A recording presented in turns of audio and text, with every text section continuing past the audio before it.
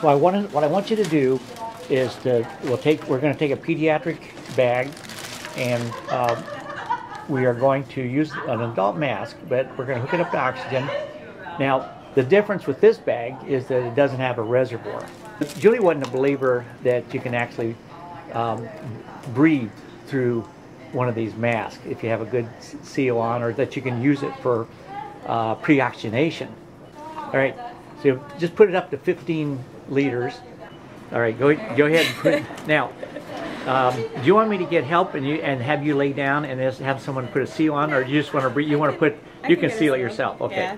So we're turning up to 15 liters. My PEEP is on 5. Okay. This is off. Okay. Hey, actually, I want you to bag. Show me the bag. Show me the mask, and I want to demonstrate. Okay, now let's watch. Let me watch the valve. Is there a valve? There's no valve in there. The valve is back in there. The valve is here. Okay, so the valve is back in there. So that's more of a conical shaped valve there. Okay.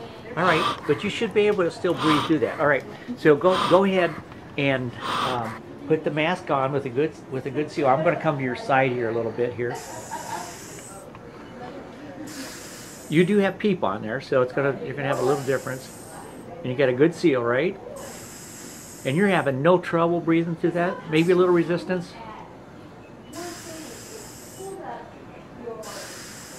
Okay, so now it really takes a lot of effort to breathe out. To exhale. Okay. Is hard. Take off the PEEP valve then.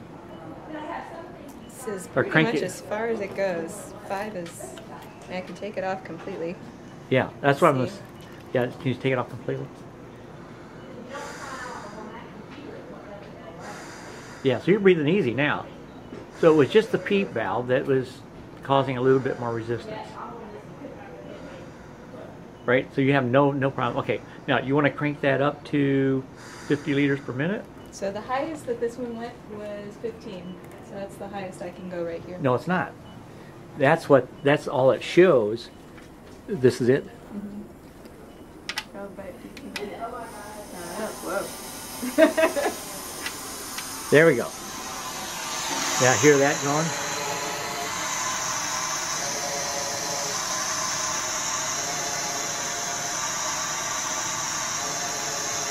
Now, are you feeling like the air flowing at you? Do you feel any? I mean, the question is the air kind of like being shooting out the back, or? No, the air is coming out here through the tubing. There's no air. So that's why the resin. So seal off that. Yeah, seal off that for a minute, and let's see. So you're sealing that off.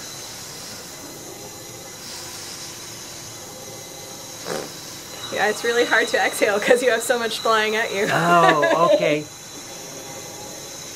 Do you think you would get barrel trauma by if you had a child that you were pre-oxygenating, but you were doing flush rate flow of air? I think that they would air stack because it's really hard to exhale against that much oxygen flowing at you if you include this. Let me turn it down a little bit. Okay. Okay. All right.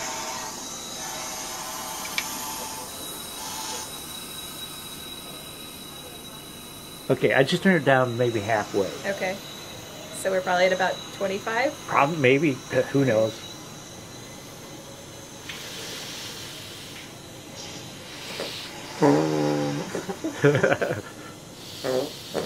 Yeah, there's no valve to let the air out if you include this. Okay. So that it comes in very easily, but there's nowhere for it to go. Oh, interesting. Okay. Yeah, but if I don't include this completely, I feel exhalation coming out here. Okay, so that valve. So let's look at the back of this. This pediatric valve does not. So that is your. That tubing is actually your exhalation port for both ventilation as well as overflow of oxygen. Now, if I were to occlude it for inhalation, that gives me pressure through here, and then let it go for exhalation. That does give a little bit of pressure with inhalation, but allows me to exhale, because if I completely occlude it, I can't exhale at all. Yeah.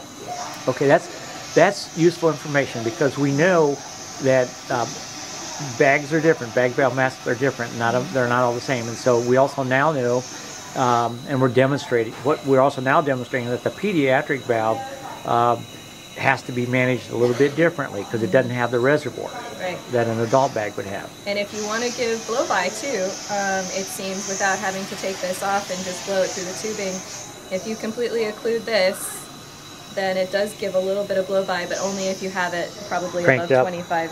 But I can feel air flowing through. Right. Yeah, yeah. But trying to occlude this is a little bit difficult. It's doable. Yeah. But okay, good. yeah. All right, so just give me your analysis then, your final analysis. So with the mask on, if you're trying to do blow-by and you crank it up to 25 to 50 liters, in order to get blow-by, you really have to completely obstruct the end of this. Otherwise, all of that excess... Or partially obstructed. Right. But in order to get any flow through the mask, you have to obstruct this as much as you can. Otherwise, all of the excess is just going to come out here, and I think all you're going to get through the mask is 15 liters or so. In order to have ease of exhalation, you probably should take off the PEEP valve completely. And also not crank it up so high. And if you do crank it up, do not obstruct this on exhalation, because if you obstruct this and it's cranked up high, you can't breathe out. Yeah. You just can't. So if you obstruct it with inhalation, you'll get a little bit of positive flow. If you let it go with exhalation, they'll able to breathe out. So do you think you can pre-oxygenate with this then? Probably. It's a little bit complicated, I think, and you really have to think about it. But if you are used to it and know what you're doing, I think that it's feasible. Yeah, but this is definitely different than the adult bag that has a port specifically for expiration and all that, and as well as the reservoir bag. So basically, it is a one-way valve, but you actually are able to. You can overcome it. You overcome it. But not if this is obstructed, because this is where that air is coming out. It's going through the bag and into this. So if you obstruct this, there's nowhere for your exhalation to go. That's a great point. You have to let it go. Good teaching point.